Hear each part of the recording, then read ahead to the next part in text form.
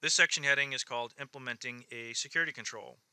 So just like we've done in previous labs, we're going to wrap our vulnerability inside of a PHP function in order to mitigate certain attacks. So now what's going to be different about the way we do it this time is we're going to use Nano a little differently. So Nano provides the ability to place your cursor at a particular place within the file when opening the file.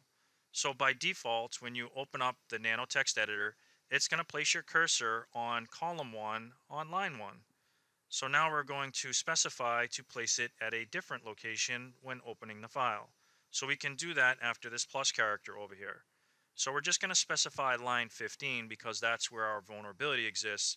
But if we wanted to, we could also do a comma here and then specify the column location as well. So right here, we're just saying line 15, and now we'll provide the path and then the file.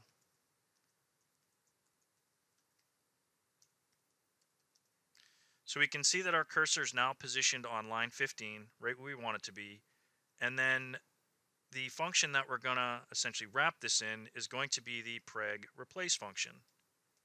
So now once again, I'm not going to explain this function because this is going to be a part of your pen testing assignment. So now coming over here, we're going to do S, and then I, and then tick, comma, space, tick, tick.